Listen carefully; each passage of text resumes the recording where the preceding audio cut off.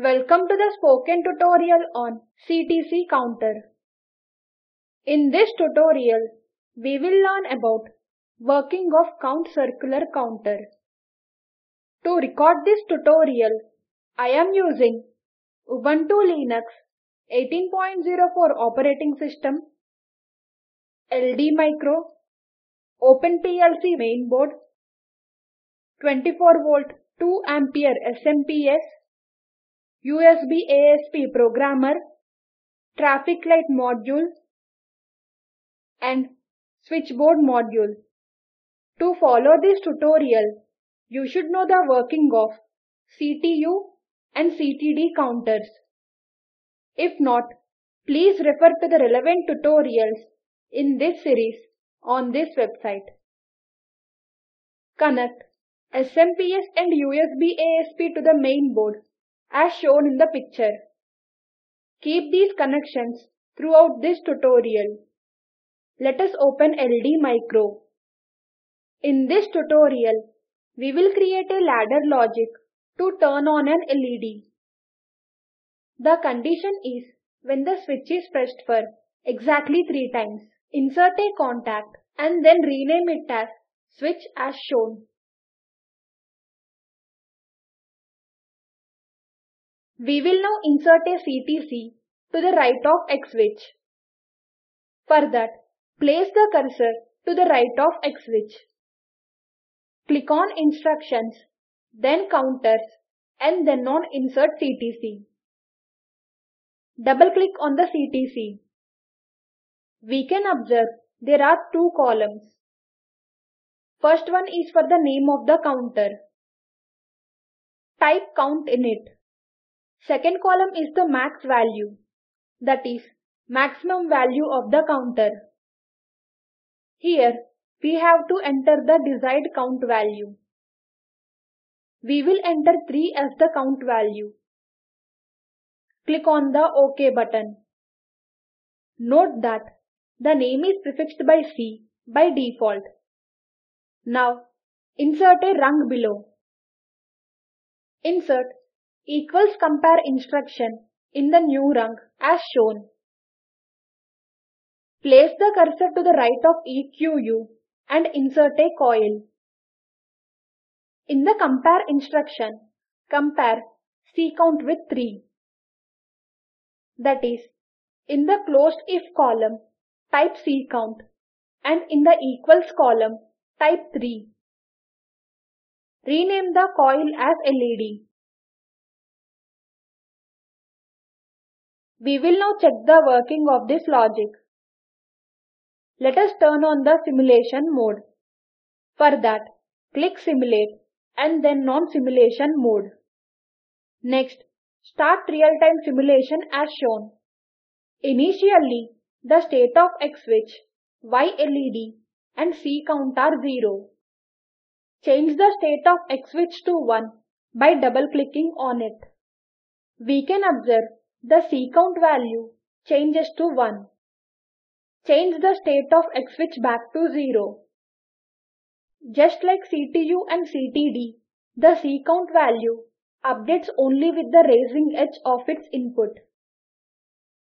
Keep double-clicking on X switch until the state of C count reaches 3. We can observe the state of Y LED changes to 1. Once again, change the state of X switch from 0 to 1. We can observe the C count value goes back to 0. That is, there is no need of reset instruction to reset the counter. Now, turn off the simulation mode. For that, click Simulate and then on Halt Simulation. Then click Simulate and Simulation mode. Now, let us compile the logic. The detailed steps on how to compile and save the logic are explained in the earlier tutorials. Click on Settings and select the microcontroller AVR Atmega 16 40PD IP. Adjust its parameters as shown here.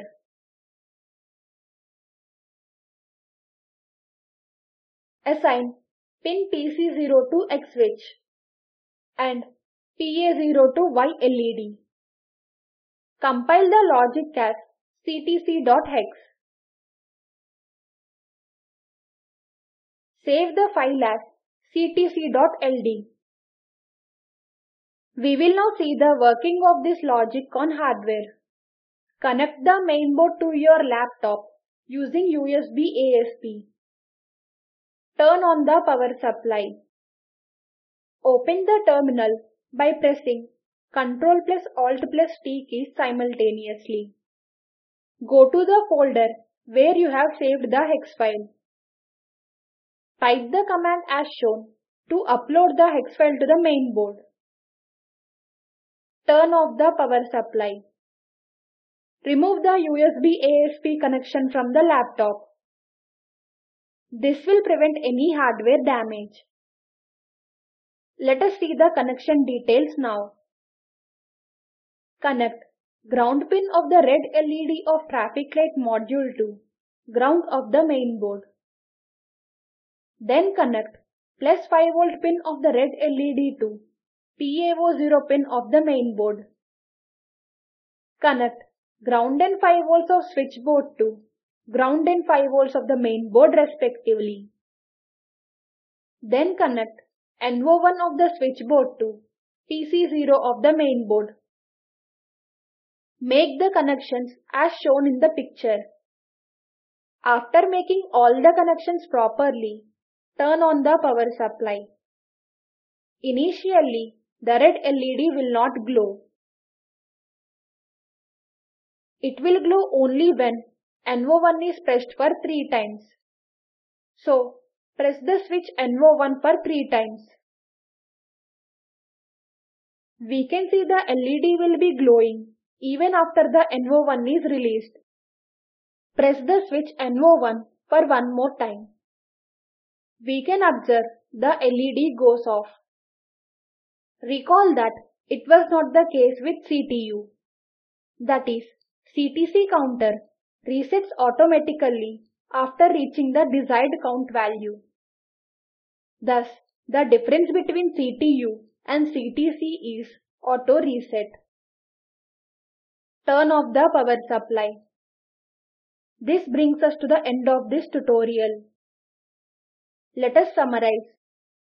In this tutorial, we learned about working of count circular counter. As an assignment, do the following.